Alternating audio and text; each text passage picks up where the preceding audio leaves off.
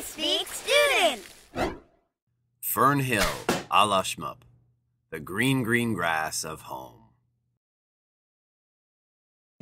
Remember that trip to Disney World you took when you were 2? Of course not, you were 2. But we bet there's someone who remembers enough for both of you. In fact, some people get a little crazy about the past.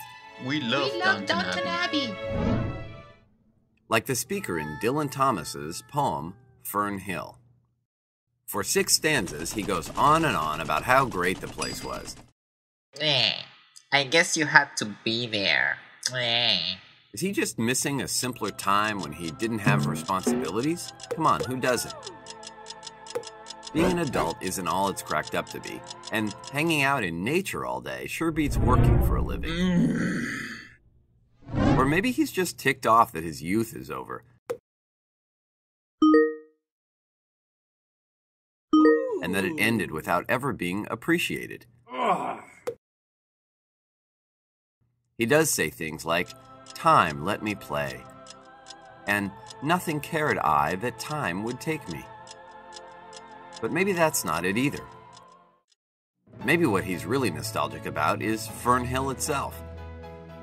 He mentions how green and beautiful the place is like 100 times, so maybe he's just homesick.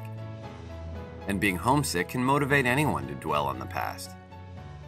So why is the speaker of Thomas's poem going gaga about his past? Gaga. Yeah.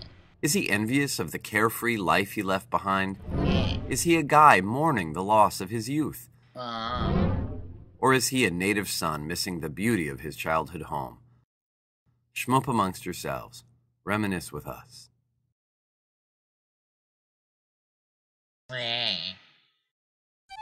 Subscribe to check out more equally fantabulous videos. You should see the subscribe button just below this one.